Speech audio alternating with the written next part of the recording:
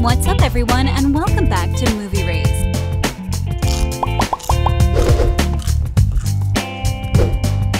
Can you imagine a world where Sex and the City and Downton Abbey unite? Well, The Gilded Age is just that. The new drama by Downton creator Julian Fellowes is filled with similarities to Downton. From the same writing perspective to some of the same actors and even similar storylines, here are all the similarities we found. Maybe we need a bit of disruption. Let the tournament begin. Why don't we just go? Julian Fellowes is the writer. HBO is bringing some of the best shows these last few years. And Just Like That was released in 2021, which, for those of you not familiar, is a Sex and the City reboot. And now the streaming program is about to premiere another series about a group of amazing women in New York City. What's even better is that the series comes from the praised director of Downton Abbey. If some of you need a backstory for Downton Abbey, the British period drama ran for 6 seasons between 2010 and 2015 and gathered several awards, including an Emmy for Outstanding Miniseries or Movie in 2011. A few of you remember, but back in 2018, there were ongoing debates about whether a Downton Abbey sequel should happen. In fact, this debate occurred way back in 2012. But it was in 2018 that NBC officially stated the show is under development and it will be a period drama set in 1880s New York City. Not long after, the show was moved to HBO. The Gilded Age description says the following: Marion Brooke, a rural girl, moves to New York after her father's death. However, things get complicated when she must assimilate into the clan of a railroad tycoon. While the Crawleys will come back for Downton Abbey: A New Era on March 18th, Fellowes' The Gilded Age will premiere on January 25th on HBO in the US and Sky Atlantic in the UK, which is, to be honest, sooner than we expected. The Gilded Age stars Cynthia Nixon, an actress mostly known thanks to her performance in Sex and the City, who is set to portray Ada Brooke along with Christine Baranski, mostly known for her performances in The Good Fight, as the widowed Agnes Van Ryn, both of whom are sisters with very turbulent lives.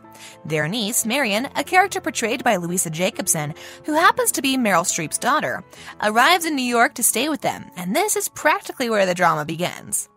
It was originally Mark Twain who called this The Gilded Age, Fellowes said in an interview with EW. The important word is gilded. It's not the golden age, it's the Gilded Age. And that tells us it was all about the surface. It was all about the look of things, making the right appearance, creating the right image, he further explained. What we should keep in mind is that The Gilded Age is set 30 years before Downton Abbey begins, but it isn't a prequel.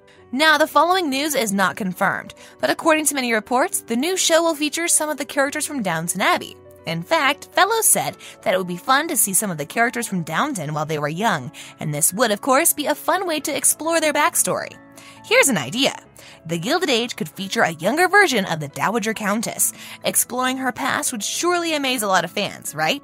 In the new trailer for the sequel of Downton Abbey, the Dowager reveals that back when she was young, she met a man and now she's inherited a villa in France.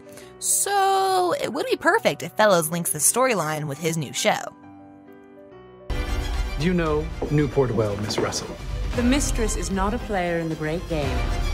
An American Downton Abbey. The first and most notable similarity between The Gilded Age and Downton Abbey is the fact that both shows are produced, created, and written by Julian Fellowes, and both shows are period dramas. Now, here's a fun fact. Do you guys know that Fellowes wrote Downton Abbey alone? Every single episode is written by him, and he never let anyone else near the writing department. Luckily enough, the trailer for the new period drama by HBO is here, and in it, the Crawleys' beautiful British estate is traded for 1880s New York. Cynthia Nixon and Christine Baranski occupy the trailer with a constant battle about money, a lot of fashion, and romance. Is this the American Downton Abbey? Yes, it is. For those of you not familiar, the Gilded Age is seen as a period of vast economic, technological, political, and social transformation. This transformation developed a new national industrial society out of what had been small provincial communities. The Gilded Age also focuses on the New York newcomer Marion Brooke, who arrives in the city to live with her aunts after the death of her father. Exposed to a world on the brink of the modern age, the network's description says, will Marion follow the established rules of society or forge her own path? It seems like the Gilded Age will not be as similar to Downton, with the most notable difference being New York. Been paid one day. How can anyone be so rich? You. A bigger perspective of upstairs. As you already know, Downton Abbey has two groups of members. One group contains the downstairs, which is where the servants stay, and the other group is the aristocratic Crawley family that lives upstairs. As it appears, the Gilded Age will focus more on the upstairs group. Set in the post-Civil War era, when plenty of changes occur, the show will explore the lives of two sisters and their independent and free-spirited niece. Another interesting similarity is the glittering chandelier, which features in the opening credits for both Downton and Gilded. While Downton focused on one family in general, the new series focuses on several families that are different when it comes to their status. One of the families we'll meet is the wealthy Brooke Van Rens and the Russells. Agnes and her sister Ada Brooke are supposed to take care of their niece Marion, who is not what they expected. Also, the new show will have a love triangle as two men are after Marion, her late father's lawyer, and Russell's son. We will also meet Peggy Scott, a character portrayed by the amazingly talented Denee Benton, who will face a lot of struggles because of her race. So far, it seems like the Gilded Age will focus on everything you can imagine. Now, you probably assumed we forgot, but how could you? The Gilded Age will continue the legacy of Downton with the beautiful costumes. I may be a bastard, Mr. Thorburn, but you are a fool. And of the two, I think I know which I prefer. Throughout the years, we've seen plenty of period dramas, but none of them managed to show as beautiful costumes as Downton did. There's no doubt that the attention to detail and the authenticity made Downton so successful. One of the most praised elements of the series was, as previously mentioned, the Edwardian costumes display. Not only were they beautiful to look at, but they also defined the character that was wearing them, and thankfully, the Gilded Age will also pay a lot of attention to the costumes. With Julian Fellowes producing the show, we never doubted. Now back on the plot. According to Fellowes, the new drama will have a society forming itself out of two disparate groups, the old New York families and the people with new money. He further explained that one family thinks they are much grander than the other, and the other knows they are much richer.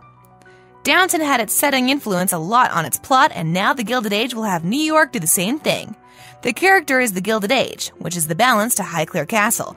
A kind of character in Downton will be New York itself. During this period, there was an enormous expansion of the city, Fellowes explained. According to the trailer for the very anticipated show, Fellowes will focus on one of the most climactic years of American history. This includes the extreme growth in class and divides and the birth of new money tycoons.